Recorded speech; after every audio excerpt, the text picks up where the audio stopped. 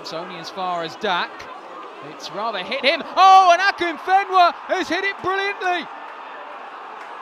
Adi Akinfenwa, his first goal since August. And that may explain the extravagant celebrations. The big man with a big goal. And Gillingham, who haven't won in 4 games, have taken the lead at Prenton Park. Oh, McDonald, he's got away again here, and McDonald is bearing down on goal. And Jim McNulty could be in real trouble here. It's a straight red card for denying a goal-scoring opportunity. Cody McDonald was wrong side. There was no one covering McNulty with the slightest of contacts, but it was enough, and he can't really argue. Deep cross looking for Akinfenwa. Oh, it's against the post, but Akinfenwa gets it on the rebound.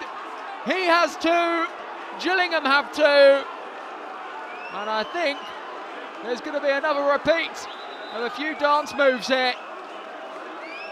And they've got every reason to celebrate, Gillingham. They haven't had much cause for celebration lately without a win in 4. But it looks as though that run's going to come to an end here on Merseyside, thanks to the persistence of Adi Akinfenwa. It was always going to be a difficult task when McNulty was sent off, but here could be a real chance to get one back. It must be for Lowe. It is. And they've got the best part of 15 minutes to try and salvage something from a game which looked well gone.